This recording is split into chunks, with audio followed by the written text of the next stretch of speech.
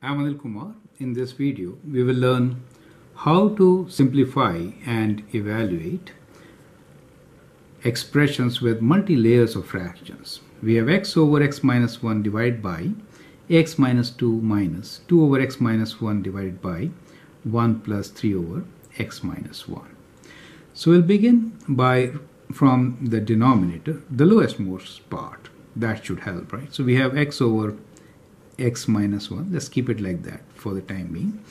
And here we have x minus 2 minus, so we have 2 over x minus 1 divided by 3, 1 plus 3 over x minus 1. So we can take x minus 1 as a common denominator. So 1 gets multiplied by x minus 1, right? So we could write this as or let me rewrite this as 1 over, x minus 1 over, so we'll take x minus 1 as a common denominator. So we get x minus 1 common denominator and 3 here, correct? So at this stage, we have simplified that part, right? So we have simplified this part. Taking common denominator of x minus 1 gives us x minus 1 times x minus 1 plus 3, right? Now from here we can move x over x minus 1 divided by, we have x minus 2 minus 2 over x minus 1 divided by x minus 1 plus 3 is x plus 2. So we have x plus 2 over x minus 1. Now this could be written as a product of x minus 1 over x plus 2. So we'll rewrite.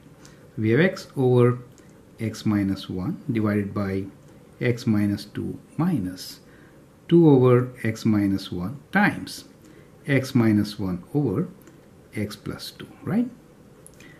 Now we have x over x minus 1. We can simplify this. X minus 1 cancels, right? So we can take x plus 2 as a common denominator. Let me take x plus 2 as common denominator. So we get x minus 2 times x plus 2. So we get x minus 2 times x plus 2 minus 2, right?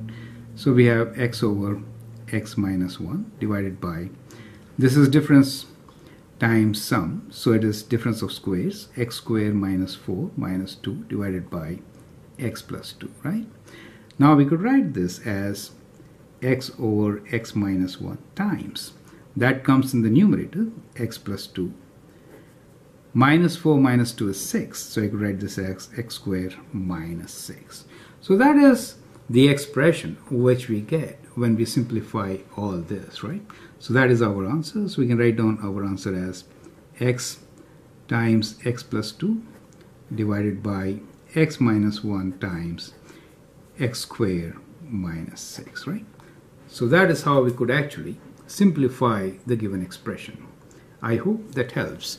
Thank you and all the best.